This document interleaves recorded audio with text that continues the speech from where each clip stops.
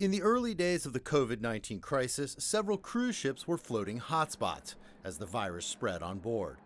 But for American crew members like Ezra Freeman, the saga is far from over. Ezra, hi. Can you do video? Oh, there you are. We caught up with her over a sometimes dodgy video connection. She's an entertainer for Princess Cruises. She took a gig in the beginning of March and has been at sea ever since. The last day that I stepped on land was March 10th.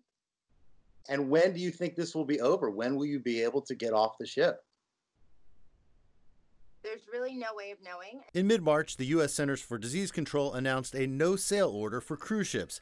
Passengers disembarked and the industry has largely shut down. Walk into our room. This is what you're going to see. This is what we're all living in right now. Freeman says no crew members on her ship have contracted the coronavirus, but several did become ill with the flu.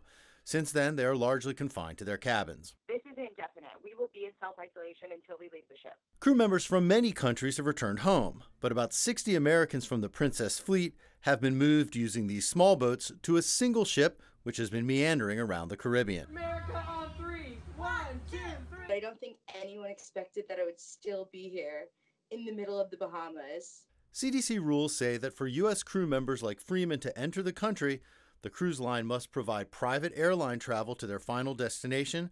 They cannot stay in hotels or use taxis or ride-sharing services along the way or have any contact with the public. But the CDC has placed what I would consider very unreasonable restrictions on actually letting us in. In a statement to CGTN, Princess Cruises says it is working with the CDC to modify these restrictions and adds, "We are deeply committed to reuniting our shipboard team members with their families safely and continue to make progress with arranging travel to their home countries."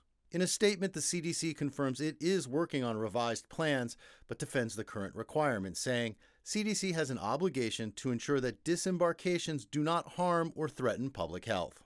I don't blame Princess at all for not signing this.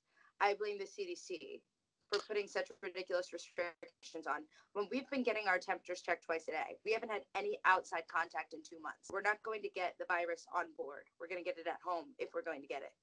We just want to go home. What's the first thing you're going to do when you step on land again? I'll probably hug the earth, and then I want to just plant a garden, feel connected to the fact that the earth exists beyond the sea. And Ezra Freeman adds that despite the ordeal, she'll be back at work on the high seas as soon as possible. Jim Spellman, CGTN, Bethesda, Maryland.